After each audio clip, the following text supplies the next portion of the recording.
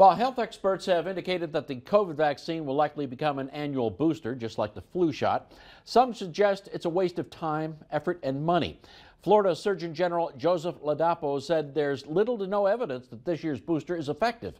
He claims men from 18 to 39 are at a substantially higher risk of dying from a cardiac-related event after getting the booster shot. The CDC and the FDA dispute that. Elizabeth Shores has more. Multiple news outlets have alleged that Dr. Ladapo deleted contradictory evidence from the study he used to justify his claim about this year's COVID booster being dangerous. Essentia's chief medical officer, Dr. Richard Vedder, compared it to the flu vaccine, saying that while the strain of virus changes each year, the vehicle for delivering it, i.e. the vaccine, stays the same. If I had the vaccine and I still got sick and I still had been in the hospital, does that mean that that was a vaccine failure? It's hard to say that. If I survived, you might say I would have died had I not been vaccinated, but you don't know that, right?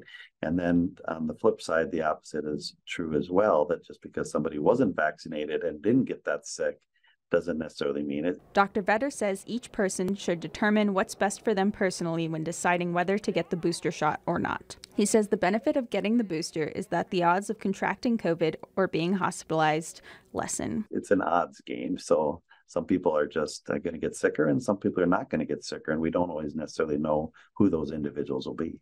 North Dakota's Health and Human Services Department says people should get the booster. We asked North Dakotans if they're planning on getting the shot or not. Most said they are. Yes, I am. I didn't really think about it, but I probably will. Some people said they aren't planning on it. So I got my 2 shots initially, and the second one actually ended up getting me super sick. I ended up going to the hospital actually from it. Okay, wow. And I've actually had COVID a few times and hasn't been terrible. It's been a little bit better each time I've had it. So for right now, as of now, I honestly don't see myself grabbing another one. Ultimately, whether or not you should get the booster shot depends on your needs, and you should consult with a doctor if you have any concerns. In Bismarck, I'm Elizabeth Shores, reporting for your news leader. You can find the CDC's recommendations on the COVID vaccine and boosters online.